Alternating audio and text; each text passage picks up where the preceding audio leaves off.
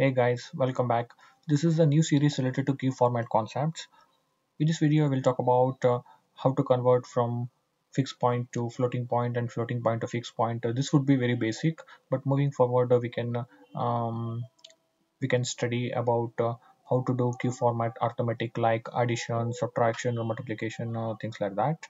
Okay, so let's get started with the simple concept of conversion. So this is very much important for those people who are working in telecom industry, okay, and who are working in DSP based platforms and who are writing code in the DSP chip. Okay, so let us see why do we need this kind of a queue format, what is it at all. So in the communication we have one block, right, that is modulation block. Okay, before this modulation block we deal everything in terms of bits, zeros, one, zeros, one, zeros, one. After this modulation block, as per the mapping, we get what is called as complex numbers. Okay, in this a and b are real numbers. It can be something like zero point 0.7 zero point 0.3 like that. Let me take an example of just QPSK itself. If the incoming bits is 00, then we gonna map it to 1 by square root of 2 plus j into 1 by square root of 2, right? And if it is 1 1, then it will be like 1 by square root of 2, sorry, minus j 1 by square root of 2, right? So if you see this one, this is like 0.7071, and after this there could be many modulation, there could be other blocks for which we have to do many operations like multiplication, addition. So what I would say is we will get an situation where we need to multiply zero point 0.7 into, let's say, zero point 0.3. Okay, and even something like addition as well, zero point 0.7 plus zero point 0.1, things like that. But the thing is that if we are working on the DSP based platform, then it consists of lot of processing units. Okay, I will say PU, processing units. These processing units will deal in terms of bits, like similar to our CPU in computers.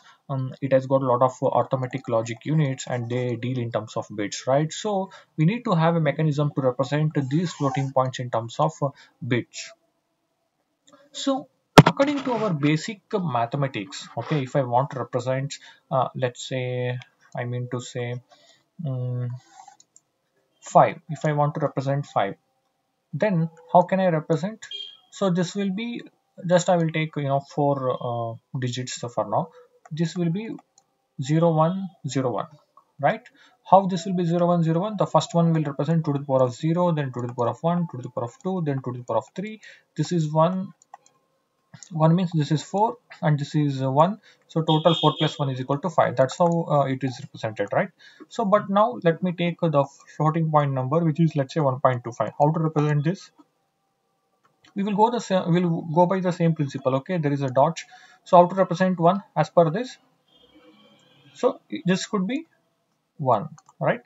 So all these are 0 0 0. Then how to represent 0.25?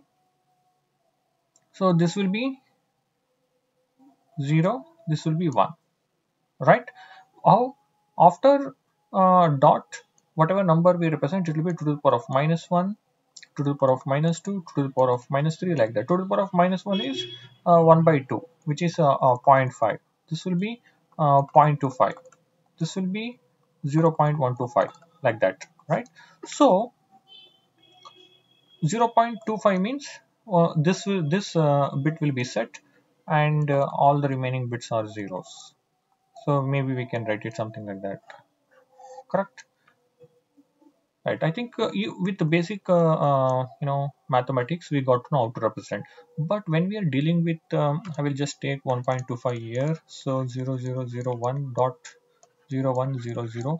But when we are dealing with the DSP platform, when we are dealing with DSP operations or algorithms, so then it would become difficult to represent this dot in the registers. DSP have got 16-bit registers, okay, and we store the information in the 16-bit, and we do operations and then finally put it in these registers.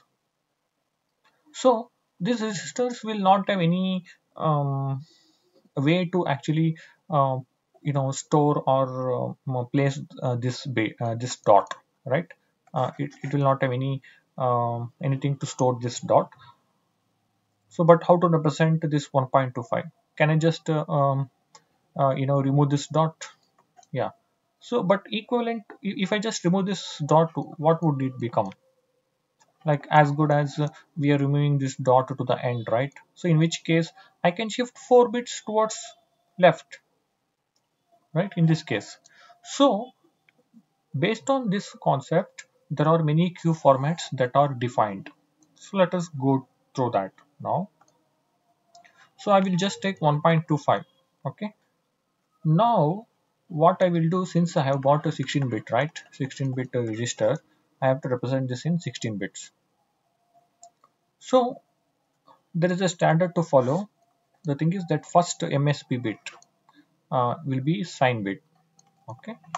So then certain bits are stored for integer part, and certain bits are stored for fractional part. So in this, this is plus, right? Okay, one bit will be used for sign bit. Then how much required for integer? As per this, there is only 1 year. How many bits are required? Just one bit is sufficient, right, to represent one. So this is also one bit. Then 25. Sorry, 0.25. So remaining bits, like 14 bits, right? You can represent the fractional part in 14 bits.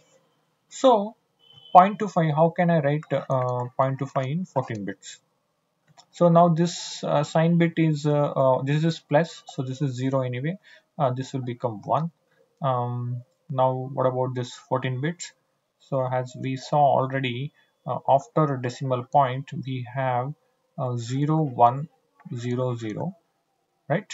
Then all others are 0, so we need 14. So 0 0. Basically I will write here 0 1 0 0, 4 bits, 8, 12, 13, 14. So this is the representation for this 1.25. So right now, since I have taken this as so as per this, how can I write my q format? Q, this is sign bit is 1, dot, this integer is just 1 bit, dot, the fractional bit is 14, so q 1 dot 1 dot 14. Okay. Now the thing is that as I was telling, we need to place a dot here, and we don't have a mechanism to place a dot in the registers. So can we convert this into uh, fixed point, so that we not have to worry about this dot? So as I was telling, like, what if we shift all these 14 bits towards left? Then this dot will be at the end, right? So let me take 101 zero one zero zero zero zero zero zero zero zero zero zero zero. Okay. So now the dot can be placed at the end. How to left shift? Okay. So left shift means by 14 means we gonna multiply by 2 to the power of 14. All right. So here comes the floating to fixed point conversion. So if I have 1.25, and this, as per the notation, we could represent in q1 dot 1 dot 14. Okay. Then in this case, I have to multiply the floating point number 1.25 into 2 to the power of 14. Okay. Then whatever number I get, that will be of this one. So let us see that one. Okay. um, So 1.25 into 2 to the power of 14. Then I will get it as you can see here. Okay, 0 1 0 1. Then 1 2 3 4 1 2 3 4 1 2 3 4. Okay, so that is the number you can see here. right? So if you clearly go back to our previous this one, and if you see, that is what we have got here. So I think now you got it. So for this we need to write a C code, right? How to write the C code now? So let's say we have got float a, for example. Then 16 bit, right? Int 16 underscore t. This is the signed integer, 16 bit integer. So let's say I will take this as x. Now what should be my code? So um, x is equal to the floating point number, which is a, right? A into, I was telling, 2 to the power of 14. So q format q 1 dot 1 dot 14, right? This is 14. So 1 should, if I shift 1 by this one, this is equivalent to 2 to the power of 14. So multiply means that is equivalent to, left shifting this a with 14 bits, right? This will give the value, but there are many cases, okay? uh, many cases where um, once you multiply, okay, once you multiply, you will get 7.8. Then in order to not lose the precision, so this should be rounded off to the nearest integer, which is 8. If it is like 7.4 or something, it will go to 7. So to do this one, this number should be, added with 0.5 float. This entire thing will be in float, but to actually give to x, we need to convert it into int 16. You typecast it, okay? So basically it is like floating point to fixed point number, okay? Now how to get back my fixed to float, okay? So as you can see, like we have multiplied by 2 to the power of 14, right? To get back, we need to divide by divide by 2 to the power of 14. I mean, if you're looking for a q format, same q format, let's say for in this a is in float, right? So first, anyway, this x is in integer, right? So first we need to convert that into float, typecast it with float. So from float of x, right? Then as I was telling, we need to divide by 2 to the power of 14. So that is like 14. Since this is also like a integer, you can typecast this with float. So then float by float, anyway you will get float, right? And it can be stored in float. So the number 20480 was there, right? 20480. So this, if I divide by this is 2 to the power of 14. If I divide by 2 to the power of 14, I will get 1.25. I hope the concept is clear here. This one had become a little bit lengthy, but in the upcoming videos, let us see, how we can learn about various queue formats. What are the other queue formats available? How to do the queue format automatic, like subtraction, addition, and things like that.